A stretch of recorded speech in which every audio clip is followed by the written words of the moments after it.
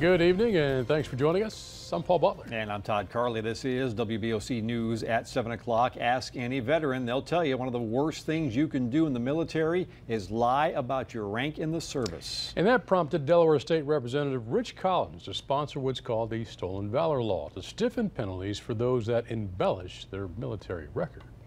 There have been a number of high-profile cases lately of people lying about their military rank in order to get benefits, like Jason Scaletta in Maryland, benefits they hadn't earned. There was an Air Force major sent to Iraq, lived in a tent, air-conditioned, was not out of the tent, and he got a Bronze Star. No way can you find that he even had sand in his boots. George Larry spent over 40 years in active and reserve duty, and nothing angers him more than seeing people lie to get benefits they don't deserve.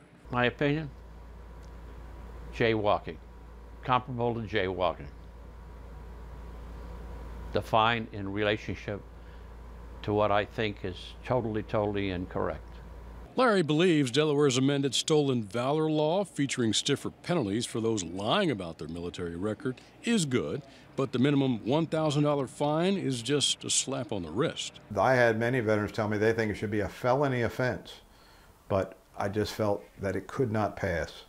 That doesn't mean that we cannot stiffen the penalty if the support is there in the future. Representative Richard Collins out of Millsboro sponsored the bill. There have been some high-profile stories of politicians who have earned elective office by telling untruths about their military service. So I just thought it was a good thing to try and clean that up and provide a little bit more honor and dignity for our veterans. Larry says veterans need to be protected for what they sacrifice for this country. If you obtain something illegally, a benefit as a so-called veteran, it's got to be harsher than $1,000. Got to be. Now, the new Delaware state law says that minimum penalty of $1,000 cannot be reduced by a judge.